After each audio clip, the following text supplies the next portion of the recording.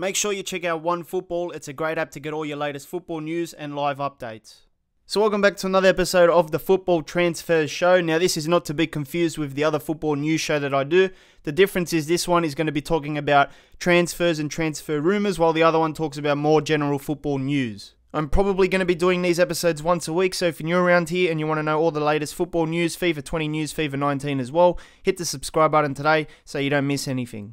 So let's start with some confirmed transfers. The first few players I'm going to mention in the list have been confirmed since maybe January to March, around that time, because, they signed on a pre-contract deal. Aaron Ramsey is the first one. He's going to go to Juventus now. This one was confirmed back in February, but, I'd like to bring it to the news show as well because I just recently started it. And he's going to start his term with Juventus on the 1st of July, and he's going to be at the club until 2023 apparently. And next up we have one of my career mode favourites, Lucas Hernandez. He's going to be joining Bayern Munich from the 1st of July as well. And this was confirmed back in March the 28th. And it says, World Cup winner Lucas Hernandez will be playing in Bayern Munich colours next season. So that's a pretty good acquisition by Bayern Munich. Benjamin Pavard is also another player that's going to be going to Bayern Munich. They confirmed this on the 9th of January this year, and it goes, I can confirm that Benjamin Pavard will join us on a 5-year deal from 1st of July 2019. And next up we have a player called Eder Militao who's going to be going to Real Madrid. And he is a centre-back and he came from Porto, and it's going to be a 6-year deal. Apparently he's only 21 years old as well, which is incredibly young.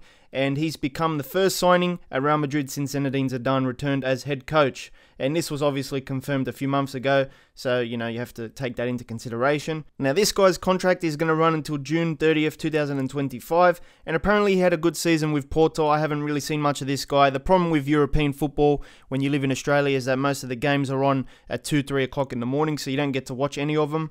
So, I haven't seen much of him, but I'll keep an eye out on him now that he plays for Real Madrid. And Borussia Dortmund is playing career mode, boys. They've signed 3 players and they've announced them all already. So Julian Brandt has now joined, and they announced this on the 23rd of May 2019, so the other day.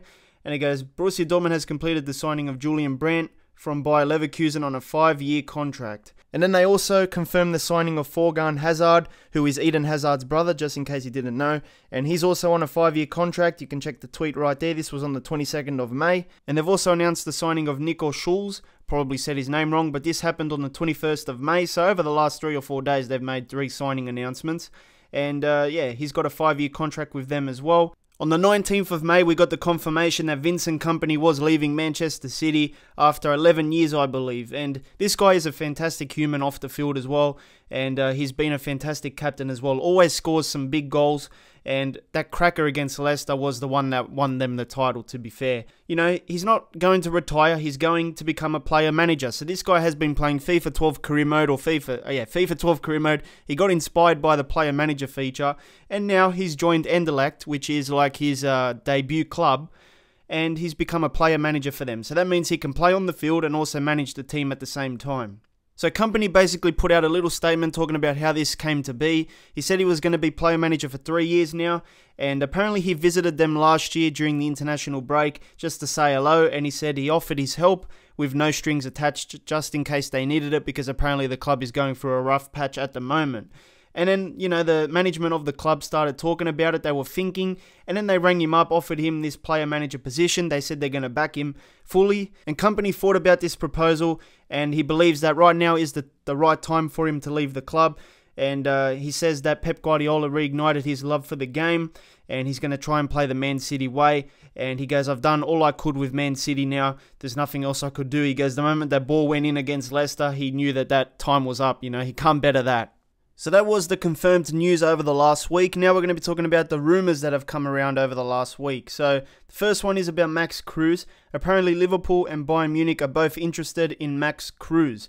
And he's going to be apparently leaving Werder Bremen this summer, according to Sport 1. So they're the ones making this rumour up. Apparently Bayern Munich are interested because this guy had a pretty decent season, and they're looking at him as like a backup to Robert Lewandowski. So let's talk about Joao Felix next, and apparently Manchester United and Atletico Madrid are locked in a battle to sign this Benfica wonder kid, according to a site called The Record or something. And he's 19 years old. Apparently he enjoyed a breakthrough season in Portugal, helping Benfica reclaim the league title from Porto.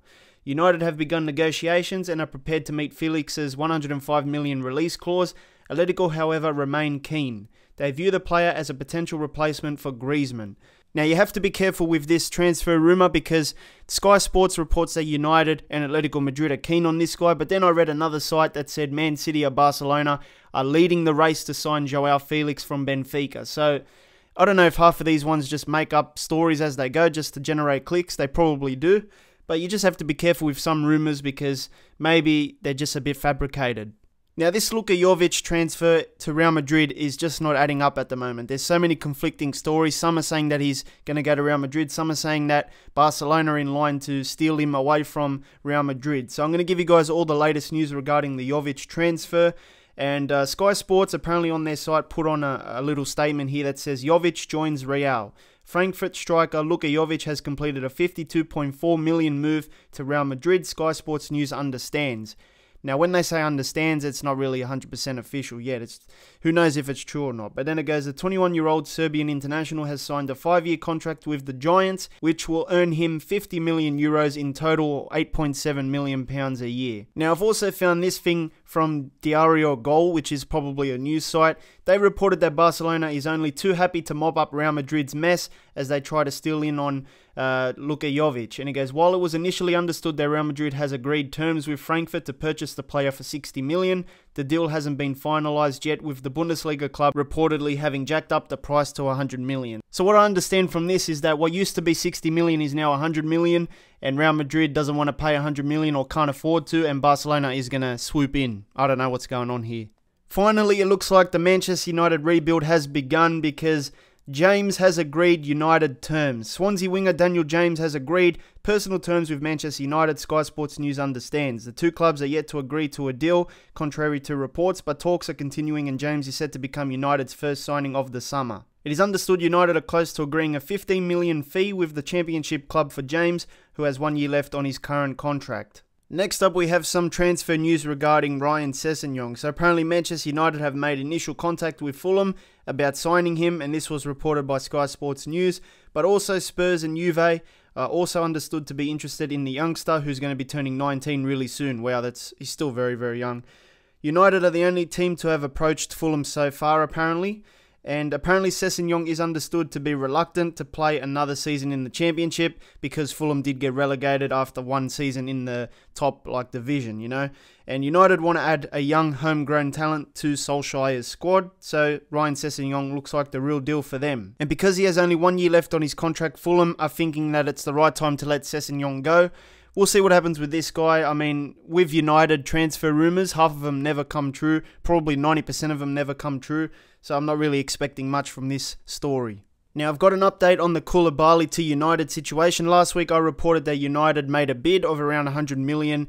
And this week, they've been rejected, apparently. It says United's Koulibaly bid rejected. And they've been rejected because Napoli have no intention of selling Koulibaly. So that's a big problem for United if Napoli don't want to get rid of him. But apparently he has a breakaway clause in his contract, but that does not come into effect until summer 2020. So this year he might not go anywhere, but next year he might be open to a transfer.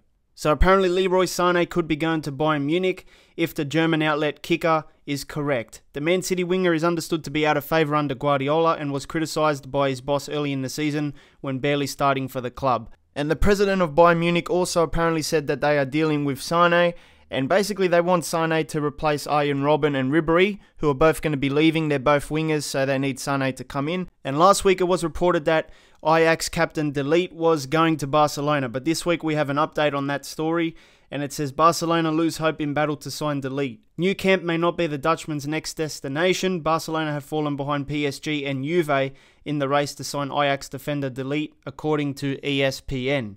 The Spanish champions had not been able to agree on a deal for the 19-year-old, which has opened the door for rival interest.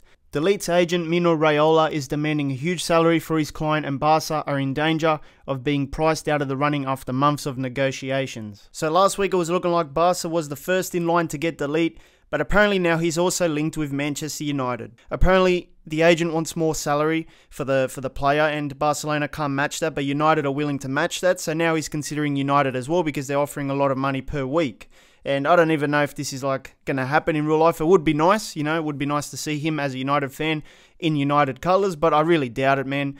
the United transfer windows are always disappointing for the most part. Who knows where this guy's going to go, but I guess we'll follow him over the next few months and we'll see where he ends up. So we have some pretty crazy Inter Milan news. Apparently, they want to sign Romelu Lukaku and Victor Moses this summer. Conte is officially going to be named as the new manager next week, and apparently he wants Lukaku and Victor Moses because they fit his preferred style of play. You know, we'll see what happens with this. I think Lukaku could actually go, to be honest, but I'm not sure about Victor Moses. Is he that good? I haven't heard about this guy for the last couple of years. I think we should get rid of Lukaku. His first touch is horrible, and he's just not good enough to be a striker for United. We could use the money to buy someone better, someone more hungrier, someone that can actually run. I lost hope with Lukaku the moment he tried to become a bodybuilder. In the end, he could barely run. He was that slow. But the first touch always bothers me, and he sucks at dribbling as well and taking on players. It's also been reported that Spurs player Kieran Trippier could be going to Napoli. This was a story that was created by The Independent, and they reckon that Trippier has attracted interest across Europe, but Napoli's offer is understood to have excited him the most. Spurs are open to selling him as long as their 25 million valuation is met. And also, Manchester City are closing in on the signing of Juventus left-back João Cancelo, according to Portuguese newspaper Record. Pep Guardiola has struggled to identify a consistent left-back during his time at the Etihad, with Zinchenko doing the job to replace injured Benjamin Mendy. The City boss is looking to sign Cancelo, who will set the Premier League champions back a reported 53 million. So that was all the latest transfer news in real life football. Next week we'll follow up on a few stories probably. And if you need something else to watch, click the card in the middle. It'll take you to my football news show. You can watch the full playlist.